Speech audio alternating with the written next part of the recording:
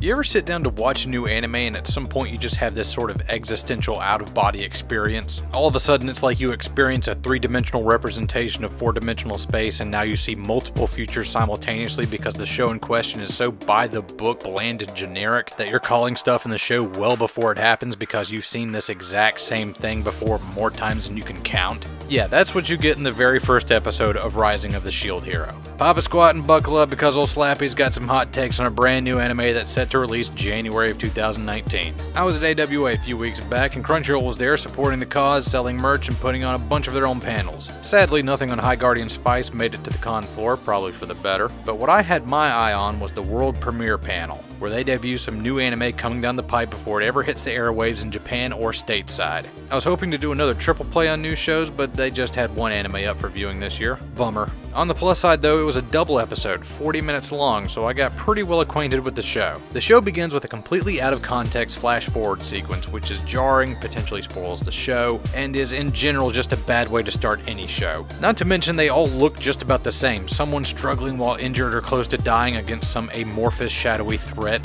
with someone else looking on wistfully while wearing some sort of vague expression of concern. And I'm not exactly sure what to feel during these sequences because I don't know who any of these people are, I don't know their motivations or anything. And then just as soon as it's there, it's gone, roll the OP.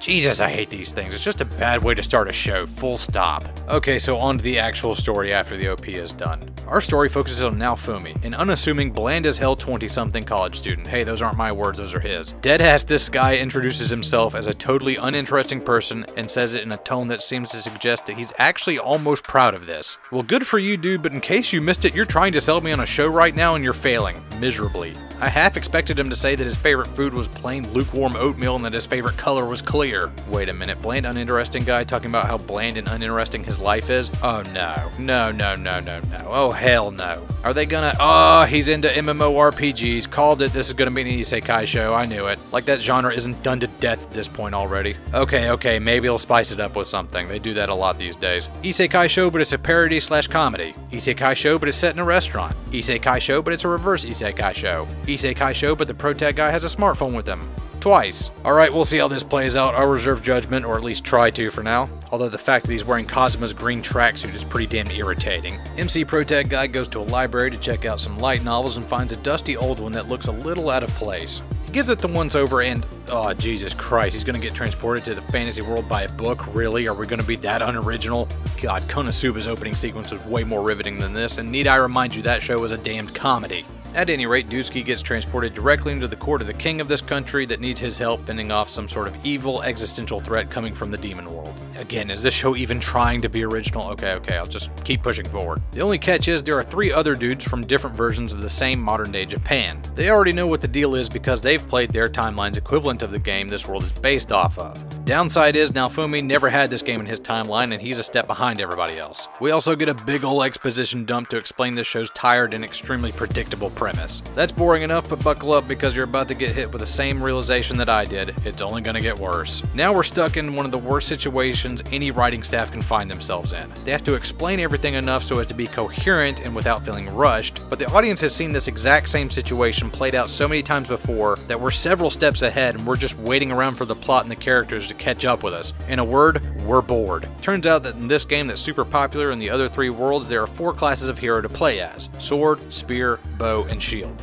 MC Protag Guy winds up with the shield in case the title of the show flew right over your head. However, in this game, no one ever picked the shield hero because he's kind of useless. You only get XP for defeating enemies by landing the final blow. And since the shield hero is purely defensive in nature, that means he can't get any XP, so nobody ever picks him. Even the king and his court almost completely ignore Naofumi. Sucks for you, dude. But seriously though, that is really shitty game design. You only have 4 playable characters and one of them is totally busted to the point where you can't even gain XP? How the hell did that even make it out of beta? Let alone become the most popular game in Japan in 3 different timelines. Anyway, sword, spear, and bow dudes are kinda douchebags, not gonna lie. They treat our MC Protag guy like he's some sort of outcast even though he's stuck in the exact same boat they are, being transported to some fantasy world against their will to fight against the demon hordes. They belittle him at just about every turn and laugh at him with everybody else. else. They're just total assholes and for no reason either. No explanation given. They're just dicks to be dicks because they're the closest thing we have to an antagonist at this point. The first day preparations come about for our heroes and the four of them form parties with the kingdom's best adventurers. The NPCs pick which heroes they want to work with and wouldn't you know it, nobody picks our humble shield hero.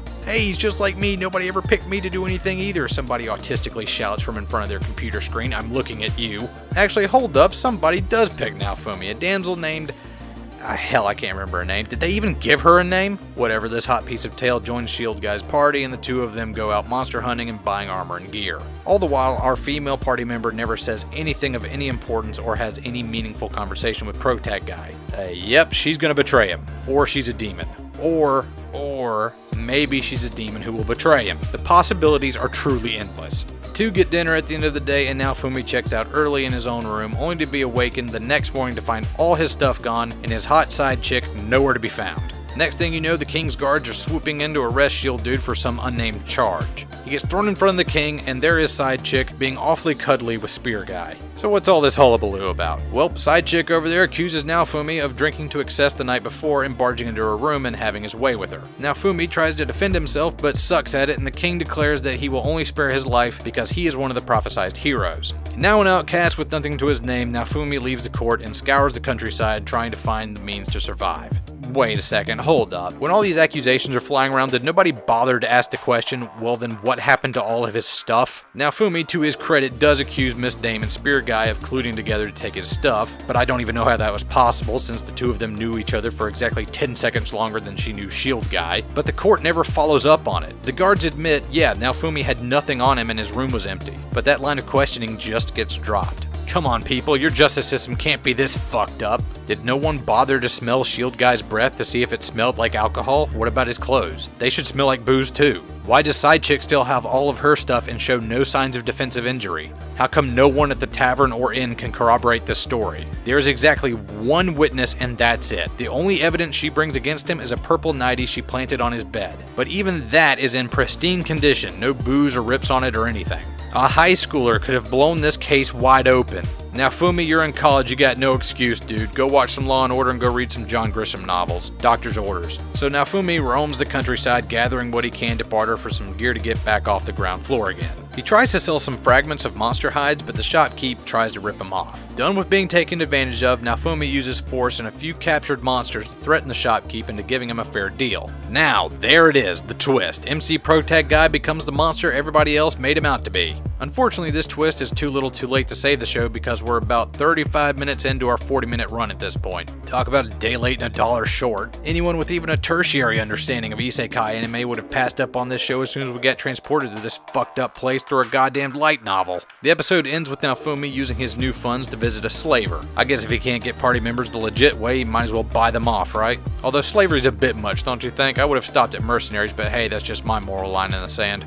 We'll get a quick glance at a figure in a cage and we can just barely tell that this is the girl from the flash forward sequence at the very beginning of the episode. Cut to black, roll the ED. What the? Okay, as soon as this show starts to get the slightest inkling of being something interesting, the episode is over. I hate to say it because I don't like shitting on other people's hard work, but Rising of the S.H.I.E.L.D. hero is beyond mediocre. It is on some new level of mediocrity previously not thought possible in this time-space. If its mediocrity were to ever manifest in physical form, it would surely collapse in upon itself due to its sheer weight, thus creating a black hole that would suck up all light, life, and creativity in its wake. Okay, geez, that did sound a little bit harsh, but this show does itself no favors. It never, at any point, tries to differentiate itself from the pack, and at the end of the day, just seems like a waste of time. If someone does get some sort of enjoyment out of this, they must have never seen an isekai show before. That's the only way I can see this happening. I was just sitting there the entire time waiting for some sort of punchline to drop, and it never did. That being said, Rising of the S.H.I.E.L.D. hero gets a hard pass from me. Steer well clear of this one, and just twiddle your thumbs this season until the 4th season of My Hero Academia drops. Until next time,